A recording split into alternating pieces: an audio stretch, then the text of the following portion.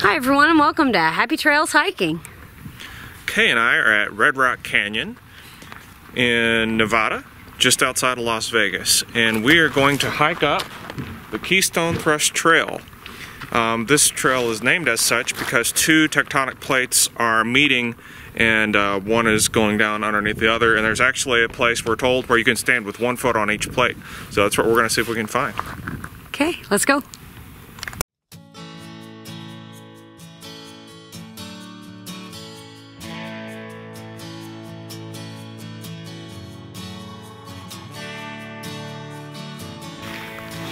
We've come up here from the parking lot.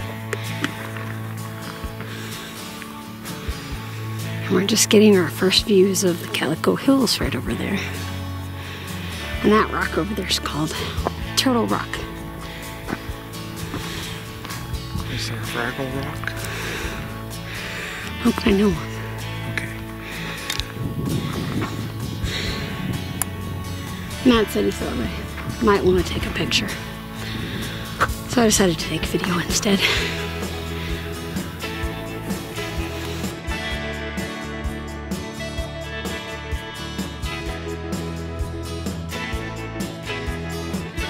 The Keystone Thrust Trail is a 2.2 mile trail and is rated as moderate with a 400-foot elevation gain.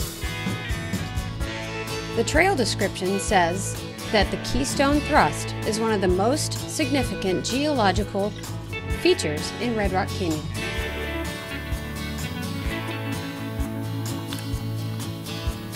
Well, we came here looking for the Keystone Thrust Fault.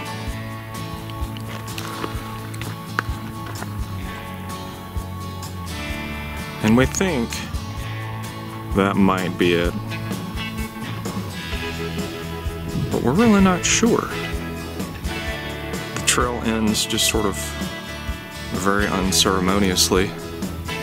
There's no marker or anything. That's the end of the trail right there.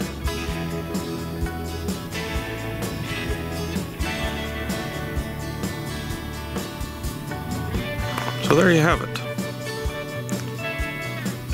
Beautiful view. Perhaps we have found the fault. Perhaps we have not. But it's been a fantastic hike anyways.